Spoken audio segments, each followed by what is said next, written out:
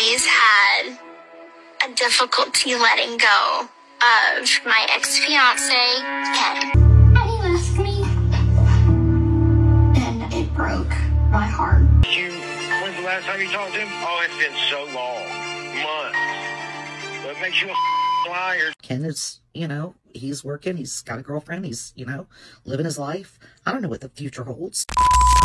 Gypsy Rose Blanchard has been spotted out in public with her ex-fiancé Ken just 4 days after the announcement that she and her husband Ryan Anderson were separated. The rumors and speculation are already flying about if Gypsy left Ryan for Ken. A picture of Gypsy and her ex-fiancé Ken getting tattooed was posted to the GRB Reddit group just yesterday, and it has now been revealed that they were getting matching tattoos together. People magazine said in an article, in an interview with People, Ken Urker's mother, Raina Williams, confirmed the two got lunch and went to a tattoo parlor in the days after Blanchard announced her split from Anderson.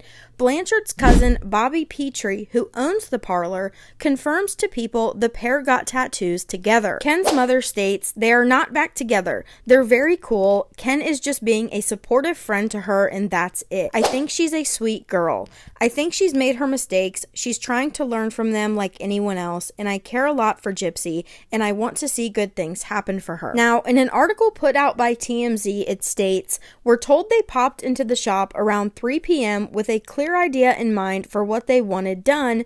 Our source tells us that Gypsy and Ken were seeking matching husky dog tats, which to them symbolized their strong bond. We're told the tattoo artist inked one husky on one person's right arm and another on the other person's left arm. So when Gypsy and Ken put their arms together, the huskies face each other. Our sources say it was a very simple tattoo with no shading. Ken paid for both. Now, Ken's mom also told People magazine, quote, I know that after she announced the separation, he was like, I've got to be there for her, Williams said. I said, be very careful with that. She's a married woman and you don't want to hurt her. And he's like, you're right, I would never do that. I would never ever do that. I will be super careful. Now, as we know, this is not Gypsy's first tattoo. As they are filming her new Lifetime docu-follow, they have been sharing a few sneak peeks. Last time I seen Gypsy, she was 4 years old, and she was pushing other kids around in a wheelchair. It's been a long time. Most of the time, you do the tattoo, and then they go to prison. I had to wait for Gypsy to get out of prison to finally get a tattoo with me. Gypsy?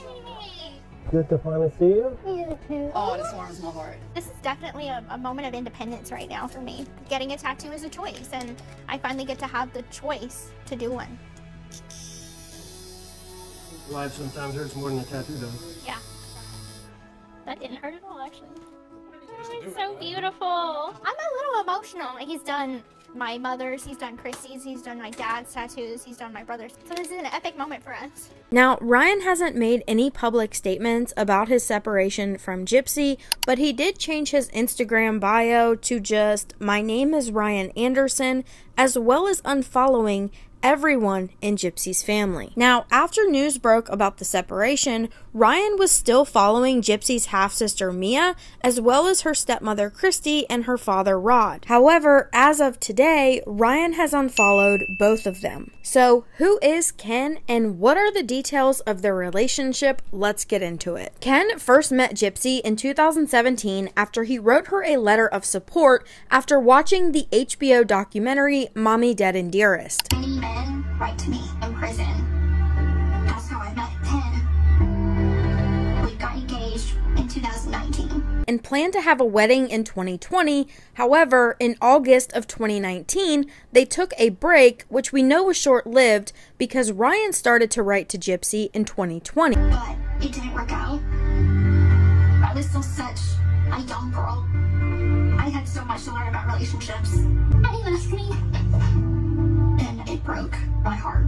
Then, as we know, Ryan and Gypsy got married 2 years later in 2022. Now, Ken doesn't so much enjoy the spotlight or the public eye, so Gypsy and Ken kept their relationship pretty hush-hush for the first year. Then, in July of 2019, E! News puts out this article. See the first photos of Gypsy Rose Blanchard with her new fiance. The pics, which show Ken's first meeting with Gypsy's parents, were taken in the jail several months ago. Gypsy's family and her future husband Ken met in person for the first time in March. Fancy Mazzelli, a family friend and representative for Gypsy, told E! News. Gypsy and Ken are making plans to build a life together once she is released. Now, if you don't know who Fancy Mazzelli is, she is from the Goodwives network, and she has been very vocal ever since Gypsy's release and about their falling out that she had with Gypsy's family. And as I understand it, Ken was actually one of the reasons why this happened. Fancy was actually supposed to put out her own documentary called By Proxy, and I'm not 100% sure when this screenshot was taken. This was posted to the Reddit group, but this is a screenshot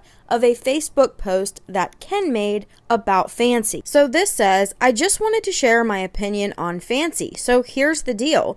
Everything this lady, Fancy, posts is garbage. First and foremost, she is not a friend of the Blanchard family. She is not a spokesperson for the Blanchard family. She is not working with the Blanchard family. She has absolutely zero trust and zero cooperation with Gypsy herself. She claims that she has all this concern for her, all this care for her well-being, just wants the best for her. Yet her actions have spoken nothing but the contrary. Gypsy has asked you many times to leave it alone. She doesn't want it. She wants to let it go. Yet you ignore her and pursue your own selfish path. First of all, this woman has voiced ill opinions towards me, which is understandable since I have been in the way of her, quote, project for a while, because I keep Gypsy away from it, because I, unlike you, have done nothing but keep Gypsy's best interest at heart.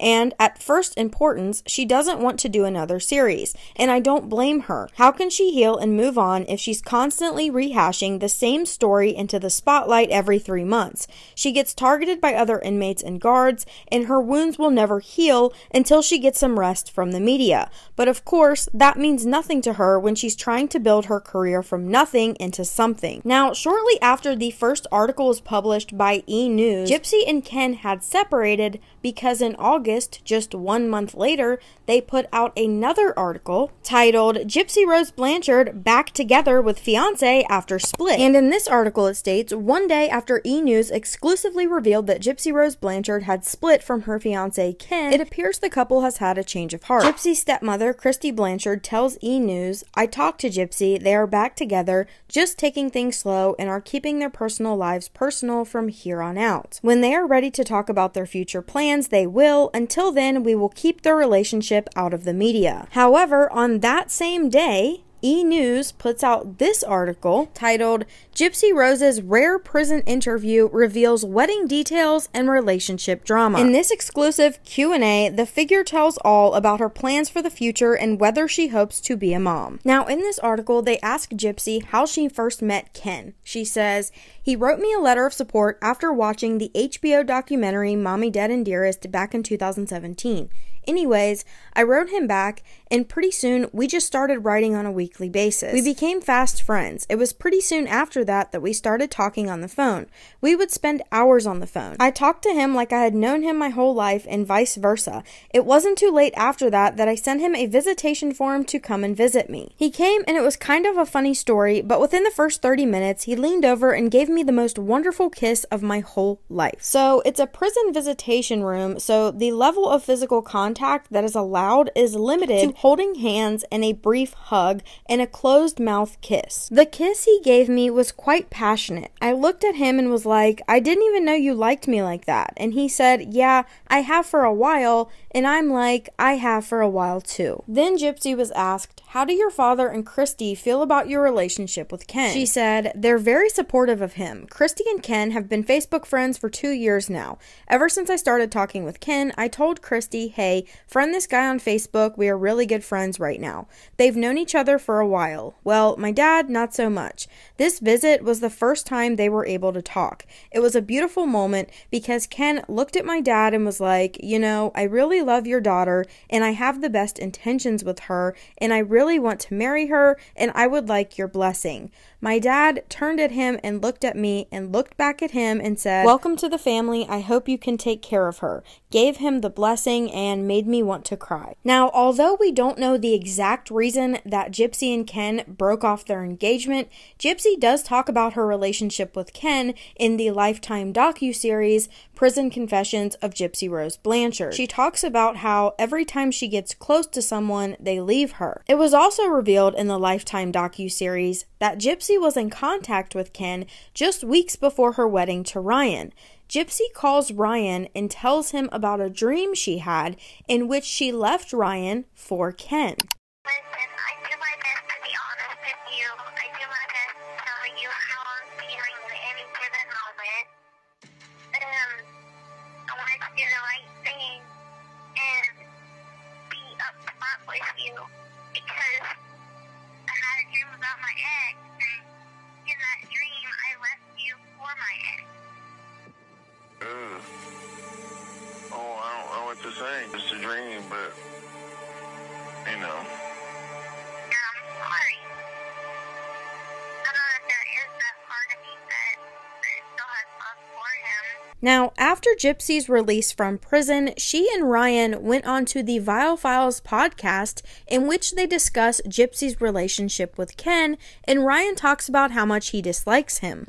I don't think that he has respect for my marriage. Well, he doesn't like me because I've called him names. Like I have, you know. Actually, Gypsy is like asked me to text him like, "Hey, we're married now." Text him because like he still has my stuff. He has like he has stuff stuff of mine, like old pictures. Gypsy also talks about how she bought things while she was incarcerated, had them mailed to Ken's house, and how he still had her things because rather than just mailing them to Gypsy, he wanted her to come get them in person. Meanwhile, Ken is commenting on people's TikTok videos about Gypsy, telling them to leave Gypsy alone. And before Gypsy deleted her public social media accounts, she was actually following Ken on TikTok. Now, many people started to speculate that Gypsy and Ken may be getting back together after Gypsy changed her social media profile names from Gypsy Rose Blanchard Anderson back to Gypsy Rose Blanchard. And once people began talking about this, Ken's mom, who is also on TikTok, posted her own video. Okay, so I suppose inquiring minds want to know. First off, of course, I'm my son's biggest advocate. Ken is a great guy, no doubt. I raised a good boy. I raised 2 good boys and 3 great daughters. Am I anti-Gypsy? No, I'm really not. I'm an older woman. I understand the bond of a mother and a child. I look deeper into people's mistakes. I've always been a very non-judgmental person. And do I think Gypsy did wrong? Yes, I do. I've met Gypsy, and guess what? She knows she did wrong too. If Gypsy could go back in time, she would do something different. But none of us can do that. I think all the hate is ridiculous. I think she got out of prison. She got on social media. What person isn't nowadays? Especially young people. I think that she got tripped up with some of her words, and man, did everyone pounce. Do I feel sorry for Nick Godejohn? I do. I feel sorry for him. Obviously, there's some mental illness there. He's autistic. But on top of being autistic and having mental illness, I think Nick possesses a true darkness. And for that, I don't know that I'd want to see Nick back on the street. Or if so, if he were back on the street, I'm not opposed to it. At least after receiving some real mental help. You know, let's go back to the bond of mother and child. And this is why my sympathy goes to Gypsy. None of y'all know, you talk about how she's so manipulative and how she learned from her mother. Well, a lot of that is true. She did. Because we all learn from our mother, especially when it's a one-child situation and a single mom. You know, she didn't have her dad in her life like he would have wanted to be, but he was working. I'm not putting anything down on anyone, or putting anyone down, I should say. He was a working man. He paid his child support. And, you know, back in those days, that made you father of the year. Trust me, I know. I raised five all by myself, and I didn't get child support. But, you know, a mother can manipulate, especially, she had Gypsy since infant on. Okay, this was her daughter. And so, by the time Gypsy was 15, 16, and May could have or could not have been in on it, as people say, at that point, she was so controlled by her mother, she wouldn't have had a choice. You know, and then as she got older, as we do, as human beings do, our brain starts developing. We start having our urges. We start wanting our lives. Some rage had to set in on this girl. How could it not? How can anyone not expect some anger to come out of her when she would try to get away, and her mother not just physically retained her, but mentally retained her as well? I've seen all the documentaries on Gypsy. Learned some stuff past her getting out of prison, and I still just don't look at her like she's some evil monster. I think she was a victim. I think she chose the wrong way to get out of that situation. I think she partially paid for it. And for all you people saying, oh, she should have never gotten out of prison, I mean, personally, I don't think she should have gone to prison. You know, people have their captor many a times, and there's people who didn't. And people have their abuser, and there's people who didn't. And I don't know, because we'll never know, that Gypsy wouldn't be dead right now. You know, her mom loved that attention and that poor, pitiful me. And as Gypsy was getting older and maybe wanting to explore her own life, I could very much see a possibility of her mother. Again, I understand where people are coming from, but as a, you know, with age comes maturity, and as you can see, there's lots of maturity going on here. And I just want to say, you know, give her a break. Give her some time. Let her go through her therapy. Let her heal. Let her mind develop in a normal world, in a normal situation, with loving people around her. I don't think Gypsy would ever do that again. I don't think she would ever in a million years reoffend. I think she is scared. I think she wants to learn. I wish nothing but the best for her. I hope that some part of her life can be happy, because let's face it, she went 23 years with a captor. I mean, that's what her mother was a captor, teaching her horrible things, teaching her disgusting, vile things, to 4 days of freedom with Nick, and then prison for 8.5 years. So, you know, she's just now experiencing really what any of us would call the real world. And so who are we to jump on this poor girl because she said the wrong thing in one interview?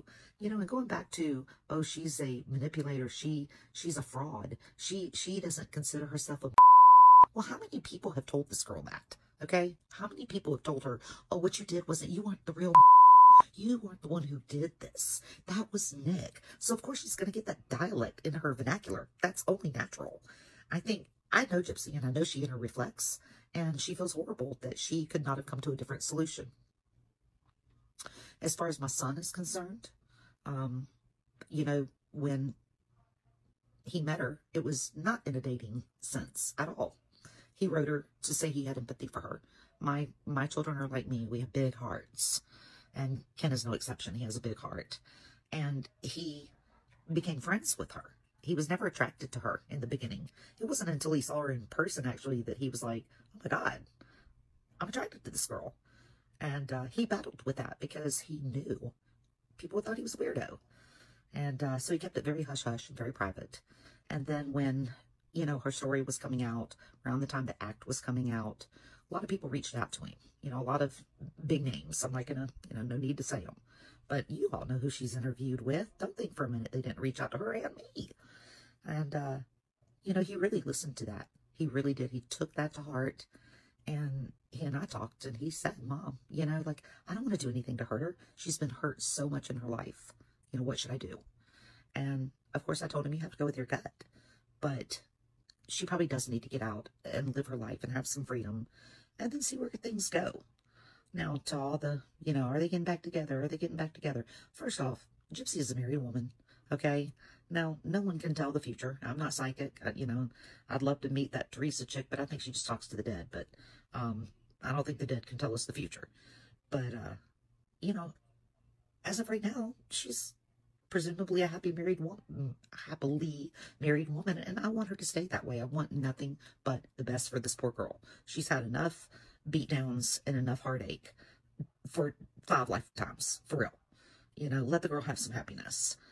In the future, you know, Ken is, you know, he's working, he's got a girlfriend, he's, you know, living his life. I don't know what the future holds. No one does. But for right now, I will just say, Ken wants the best for Gypsy. I want the best for Gypsy. I think that, you know, these people coming on and presuming the worst about her don't know her and are just nitpicking on each little word. And come on, guys, we can do better than that. You know, we need to be about love and peace.